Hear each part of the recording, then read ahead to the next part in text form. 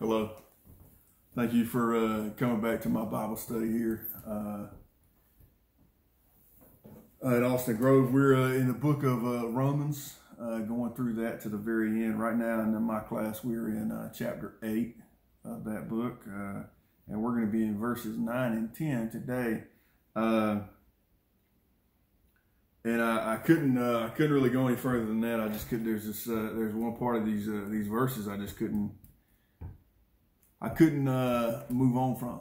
I couldn't get it out of my head. I couldn't stop thinking about it. It basically informed the entire lesson for me today. It doesn't happen very often, but I do apologize for that, because that is going to be where I focus my lesson today. Actually, on just pretty much one word.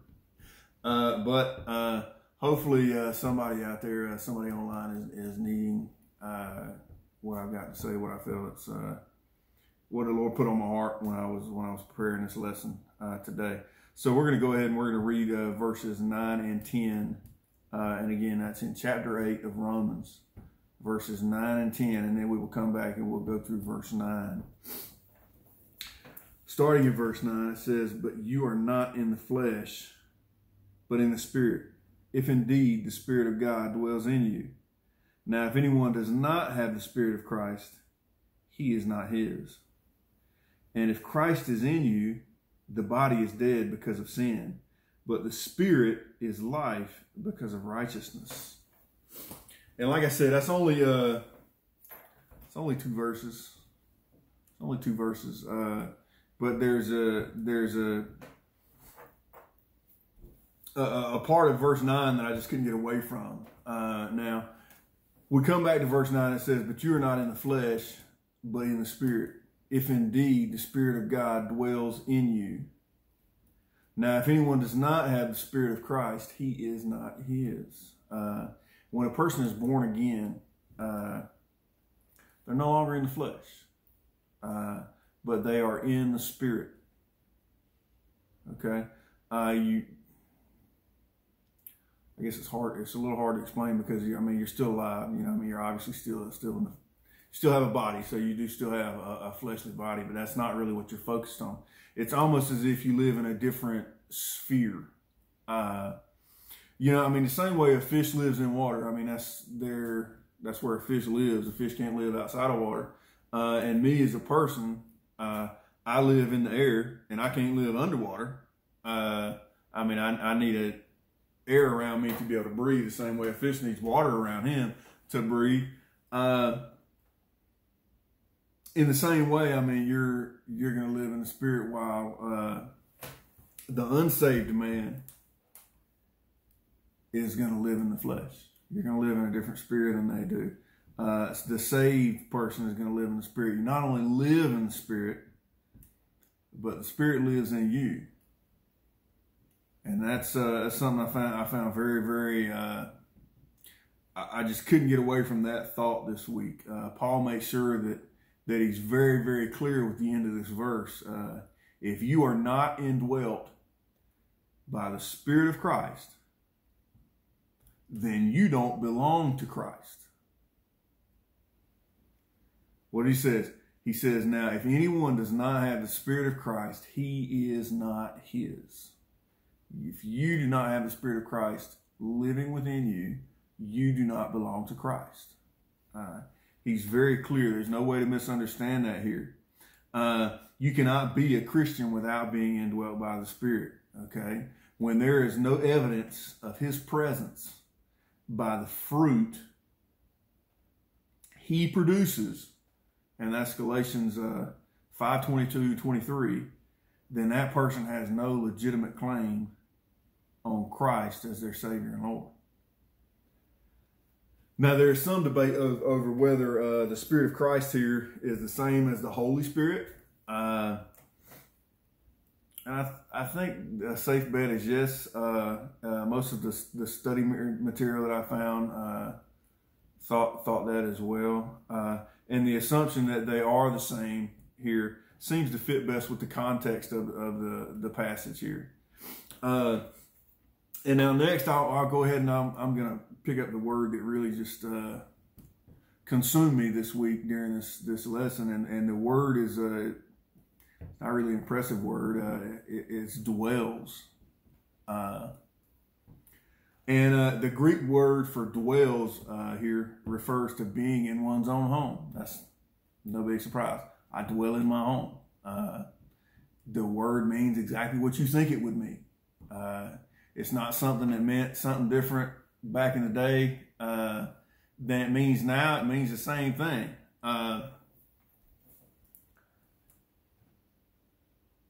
But I couldn't get away from that this week. I couldn't get away from that thought. That his home is within me. The Spirit of God is going to make his home in every believer who trusts in and put their faith in Christ. You can find that in 1 Corinthians 6, chapter 6, verses 19 and 20. You can also find that in Romans chapter 12, verse 13. And what really consumed me this week is a question. If the Spirit makes his home within me, the Spirit makes his home within you, the question that I couldn't get away from is, what kind of host are you? What kind of host am I? Do you welcome the Spirit into your life and tell him to make himself at home? That mi casa su casa, my house is your house? Or do you point to a corner for him to sit in and tell him not to touch anything? You know what I mean? We all know that kid, you know, that you just can't take your eyes off of. You know what I mean? If you leave them alone if you turn around, they're going to be into something.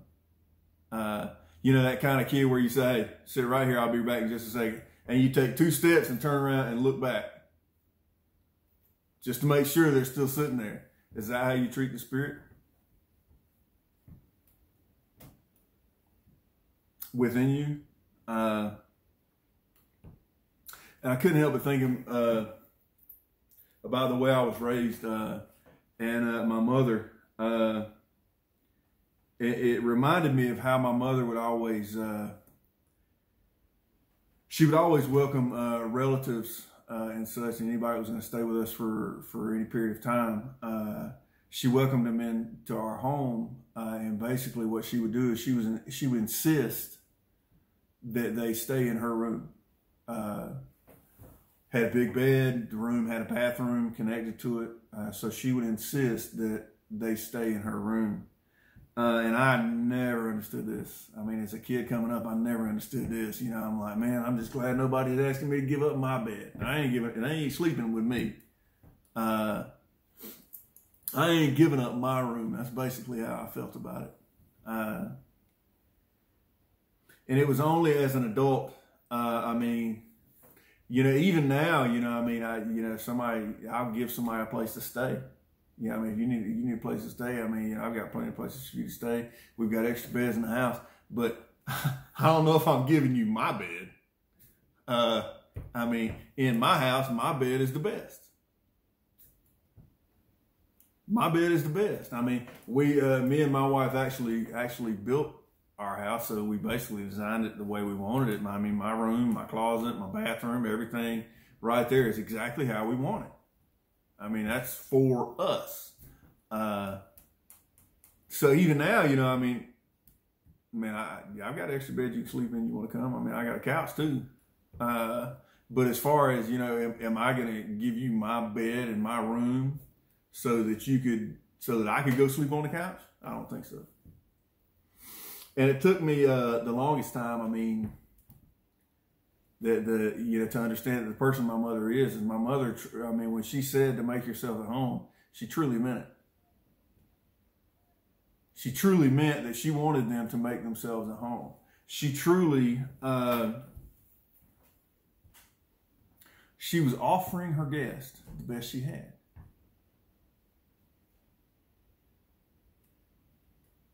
whether it was an aunt or uncle or a friend from out of town, she was offering her uncle or she was offering her friend the best that she had to offer.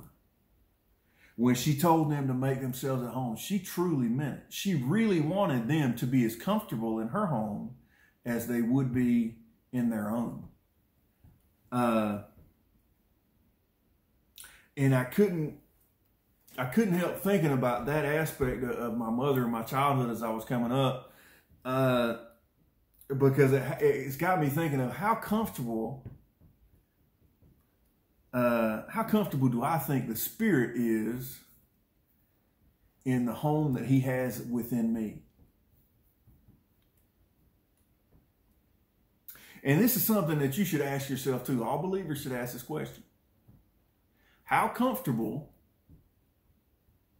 do you think the Spirit is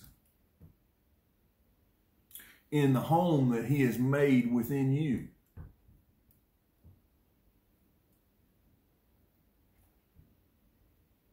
And that might not even be the best question. The best question might be, how comfortable do you allow Him to be? How comfortable do you allow Him to be? Have you given Him permission to change your life? To fulfill the purposes that He actually made you for? That God specifically designed you for? That's, you can find that in Ephesians chapter 2, verse 10. We can even read that real quick.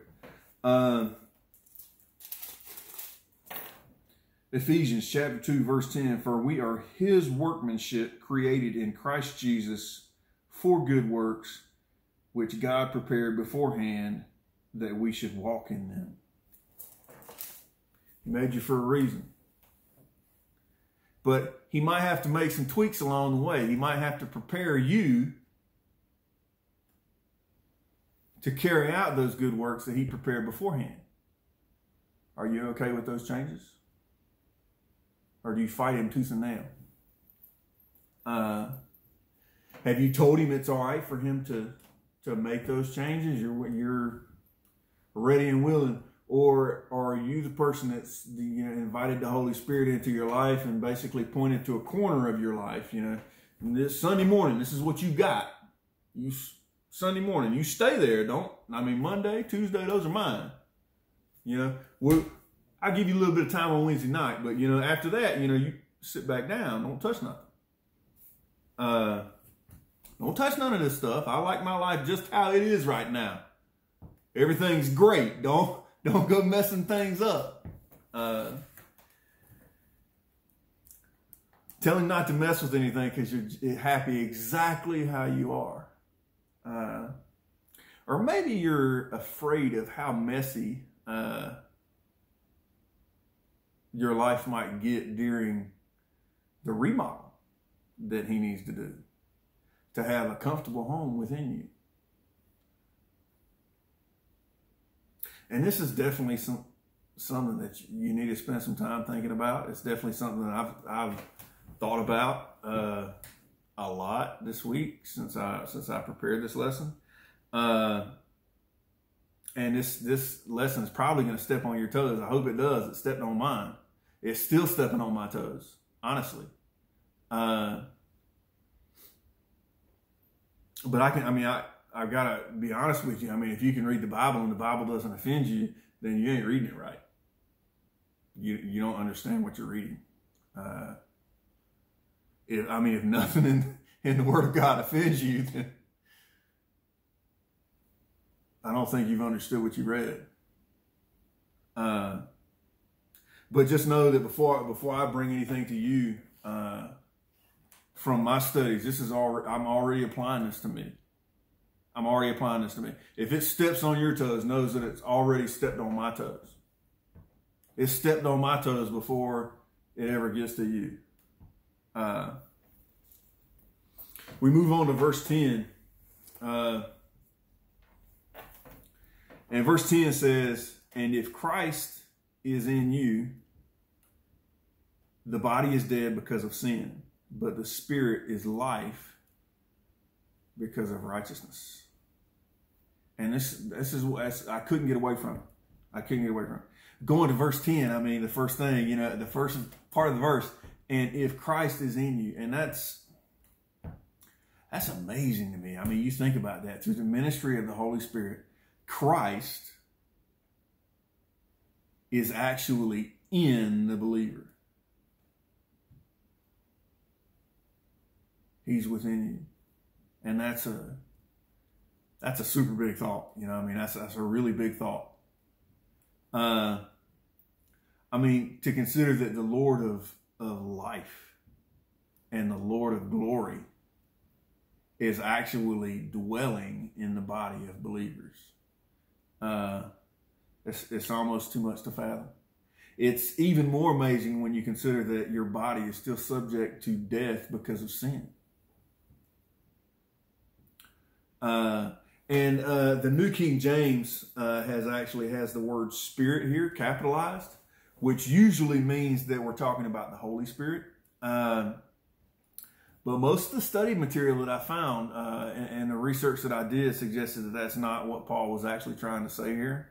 And that most of the more recent translations and the better translations of the Bible translate that word as spirit with the lowercase s, which means the person spirit, and not the Holy Spirit. So basically what that would mean is what Paul is telling us is that God's Spirit indwells you in verse 9. If God's Spirit indwells you, the human spirit is alive, even though it is still trapped in the body of death. The human spirit has been made alive through the righteous work of Christ in his death and resurrection on the cross. And because his righteousness has been credited to our accounts. And I still couldn't get past the fact that, you know, I mean, that one word dwells. That one word dwells. The Spirit dwells in us, verse 9. Christ dwells in us in verse 10. It's amazing. I mean, but we still sin. We still sin. And one might say, but Jesus is like, Jesus and sin are like oil and water. They don't mix. That's true. That's true. They don't. And an unbeliever that I talk to on a regular basis about Christ thinks that if everything that I say about Jesus is true, then I should be a perfect example of a follower of Christ. And I've got to admit that hurts because I'm not. And he knows I'm not. He knows I'm not. I work with this person.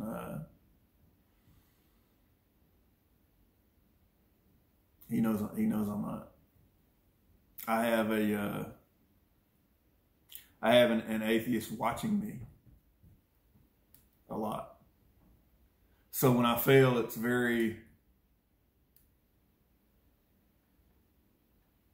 it's humbling because I know that he just saw it. But when I sin in front of him, you know, I know that he just saw it and he knows what I said. He knows what you know, that I claim Christ.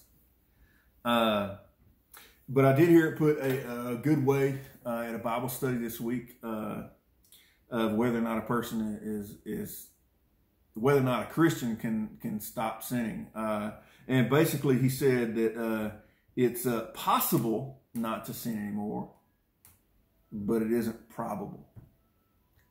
And, you know, that made a lot of sense to me because, you know, it's possible because I have the power of Christ within me. Okay. Verse 9 has said that. I have the power of Christ within me. And is there anything too hard for Christ?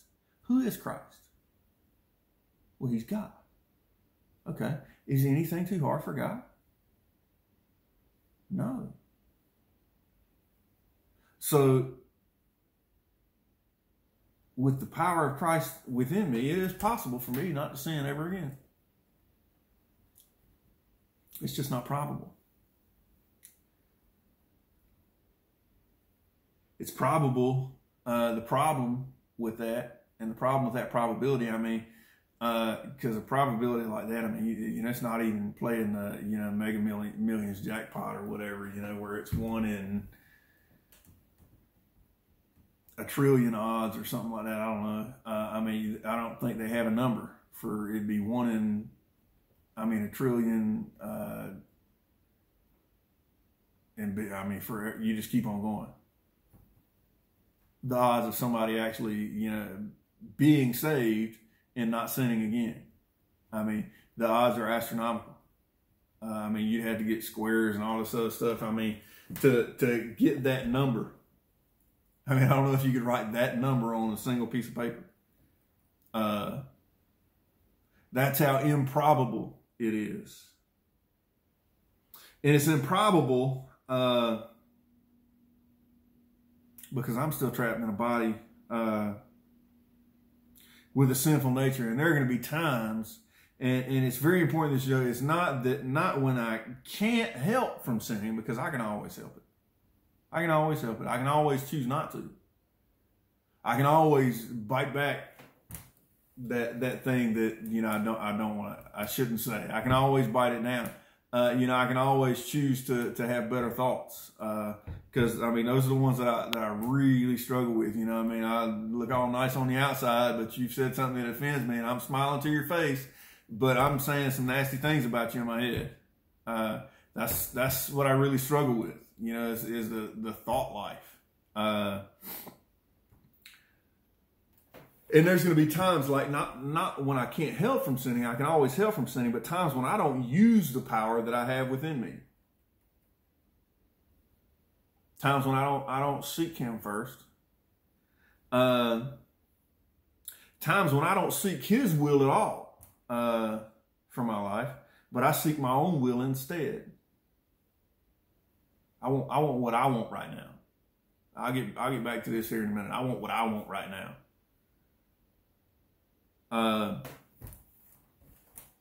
And I imagine that, you know, I mean, we've been talking about how Christ lives within you. He's made a home within you.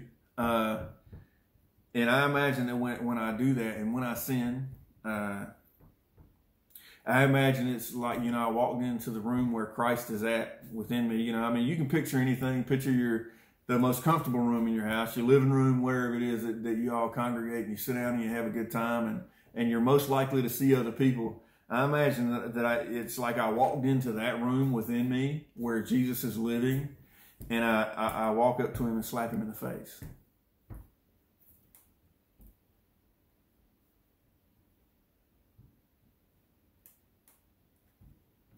Because you gotta admit that really is what sin that is. That's what sin is in the life of a believer to God. It's a slap in the face. It's a slap in the face. When I find myself sinning, I thinking about these verses and thinking about that Christ lives within me, I imagine a look of discomfort on His face when I do that. Because I've just made His home very, very uncomfortable. For instance, this week I actually stabbed myself in the hand with a chainsaw file.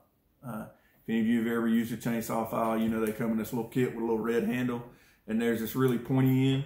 It's about 4 inches long, 3 inches long maybe, that fits inside a red handle. And I was using that piece of equipment for something it wasn't intended for. I was using it to get the little hook out of a socket. The socket wrenches come with these little plastic hooks in them. I was trying to get it out, I couldn't. So I was holding the socket like this, and I was using that file like this and I put about 1.5 inches of the file into my hand, into my palm. And I'm ashamed to admit that when I did that,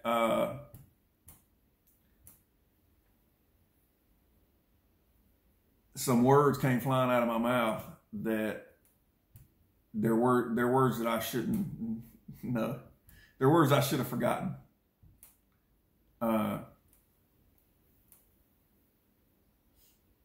And that was my default. Those were the first words that came to my mind. Not ow. That was the first thing. That was my default. And I imagine the look on my Savior's face when those words came flying out of my mouth.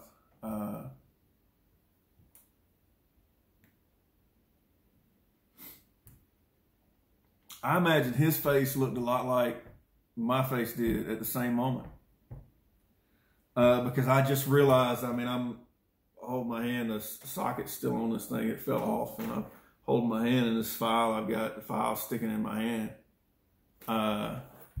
And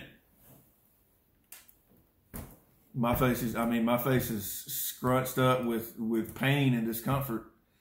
And I imagine that his face in the home that he's made within me look the same. Because those words coming out of my mouth made him just as uncomfortable as having an inch of that file in my palm.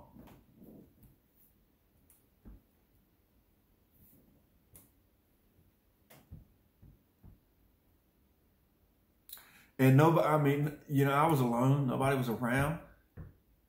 Nobody heard me except him. But that's the rub, isn't it? He's always there. You go out in the woods, you think you can say whatever you want, you can holler till the cows come home. No, he's here. He hears you. It's the same thing. I heard a preacher that was preaching once said that anything you do is like you've marched up to the throne of God and done it right in his face, because that's how it is if you're a believer. If you're a believer, Christ is within you. He's with you all the time. You're never alone. There's never not anybody watching.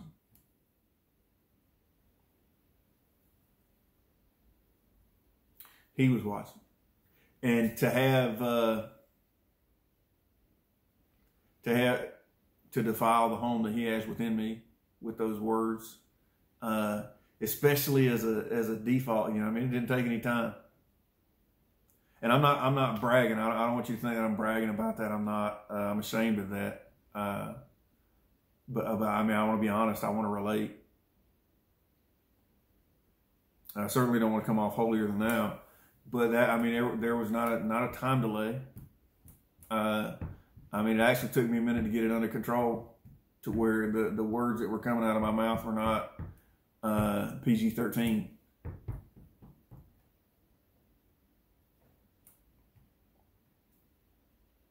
And I imagine that having those words come from my mouth was like I walked into the room that he has within me and stabbed him with the chainsaw file.